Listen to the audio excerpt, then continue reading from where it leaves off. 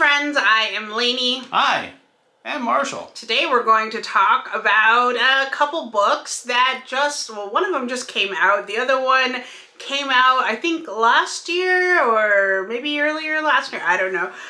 But they are two books that belong together, so we're going to talk about them together. And that is American Royals and American Royals 2: Majesty, and they are written by Katharine McGee. And as I talk about these books, I'm kind of talking about them together as if they're one long story, because quite honestly, I read it right after the other, and I felt like it was just one huge story.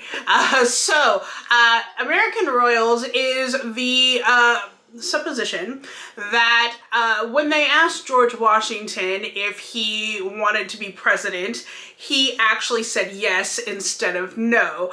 And so there is now a monarchy in the United States, and we are in the present day following Beatrice, who is the queen-to-be, her sister, who is Samantha. They also call her the Spare, because if something happens to Beatrice, she's the Spare.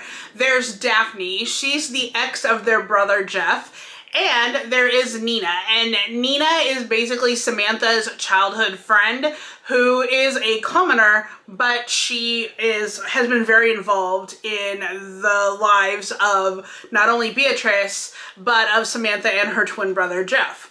So it follows those 4 points of view. What is happening is that Samantha and Jeff have just returned from this world tour that they have been doing, and Beatrice is of course doing her queen lessons, and Daphne is very much plotting to get back her ex-boyfriend Jeff because she made a mistake and basically kissed Jeff's best friend, and Jeff said no, and decided that he was really in love with Nina, who is of course their childhood friend, right? So it goes through this whole thing where they need Beatrice to find a husband, you know, as the monarchy needs, apparently, because they feel like as a woman she won't be taken seriously unless she has a husband. So they throw a big ball, and they have, like, you know, 12 people, I think like 12 guys or whatever, that come to meet her. And one of those guys actually finds her sister, and they start making out in the closet. The sister Samantha does not know that this guy is actually in the lineup to be with the queen. He does know he's in the running, but he doesn't think he has a chance, so he doesn't really care. So when he is chosen, because he really is this down-to-earth, caring guy that isn't trying to marry her for power, he just likes her, and he feels like, you know, he needs to also, because his family is running out of money, but at the same time, he is willing to give it up if he has to, so he's just kind of like, you know, he has the right motives. But the sister, like Beatrice, has no idea that her sister has feelings for this guy. It is very, like, drama, okay? So that is basically the premise of book number 1. Book number 2, I'm not going to tell you how this happens, but Beatrice finds herself thrust into being queen.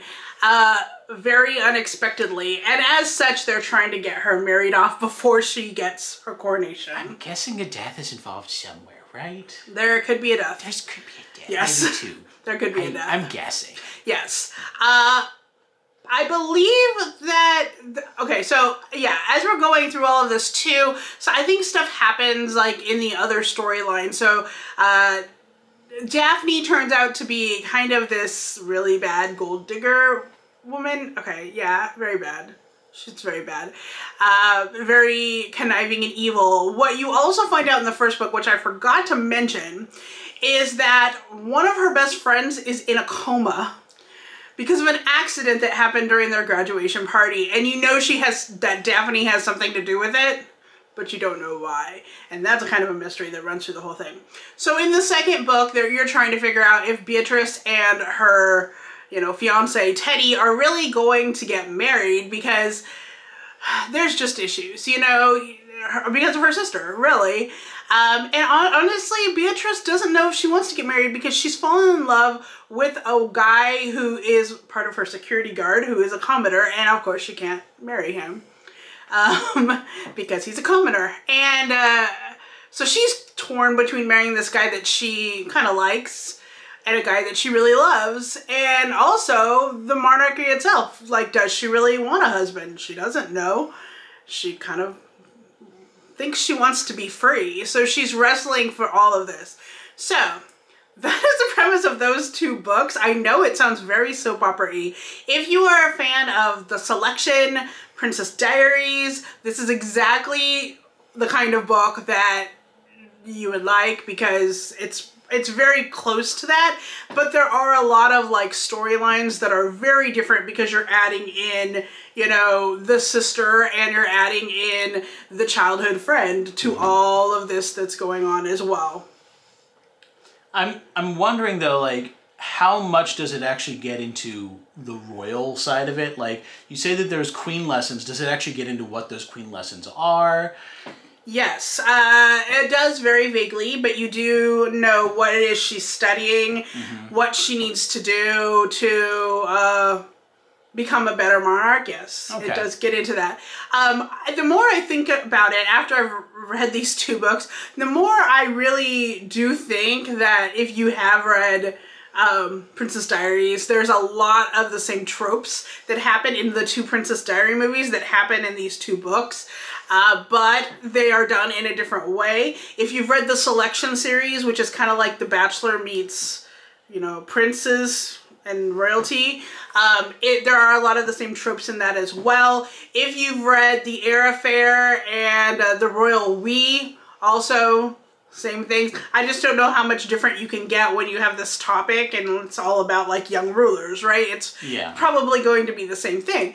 But that doesn't mean that the writing wasn't good. It was very good. I really liked at least two of the characters and really felt their struggle of what they were going through with relationships. I also think that they did kind of leave it open for a third book, which is great because I did like the characters. But there were definitely points where I felt like these books were a little too long. They could have been shortened up a little bit. They didn't need to have as much as they did in the way of the plot line. So I gave both of them 4 stars because I think it could have been tightened up, but I really liked the story. I kind of think I liked it more than the Royal We series, but that was just, I think, because it was a little bit shorter and they had more interesting characters to me. Thank you so much for watching our little review of American Royals, but until next time, stay zany. Bye-bye.